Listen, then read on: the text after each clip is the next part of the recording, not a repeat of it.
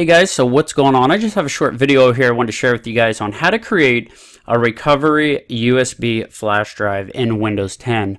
I want to go under this PC and right click on that, go to properties. I just wanted to show you guys that I'm still running the Windows 10 Pro Insider Preview, and I do have that activated there.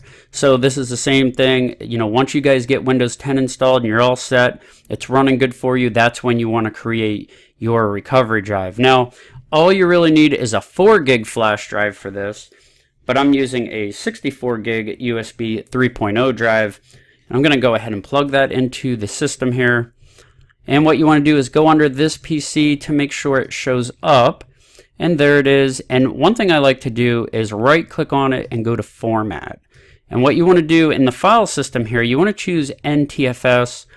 And I'm going to name it something like Windows 10 Recovery. And then I'm going to do a quick format on this. Make sure it's a good, clean, fresh format. And we'll just wait a second here for it. Okay, so when you get this pop-up here, it says Format Complete, you can just go ahead and go down to the taskbar. And what you want to do is search Recovery. And then at the top, it should say Recovery Control Panel. Go ahead and select that. Choose the top one, Create a Recovery Drive. Checkmark this box, Backup System Files to Recovery Drive. Click Next. Now, this may take a few minutes right here, so I'm going to skip ahead, and I'll be right back, guys. Okay, guys, so after a few minutes, you should get to this screen here, and you should see your available drive, which what I named it the Windows 10 Recovery. All you got to do here, guys, is click Next, and it will tell you everything's going to be deleted. So it must go back through and probably format everything. So as far as your flash drive is concerned, make sure you don't have anything on there, which we already did and took care of. So we're just going to go ahead and click Create and see what happens here. Okay, guys, so after about 15 minutes, my recovery drive is now ready, and it could take you guys up to an hour depending on, you know, what you have on your system.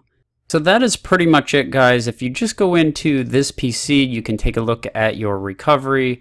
Actually, it renamed it Recovery, and it actually did a, you know, another format when I was setting it up. But if you click on it now, you'll see you have all the boot files and everything to restore Windows.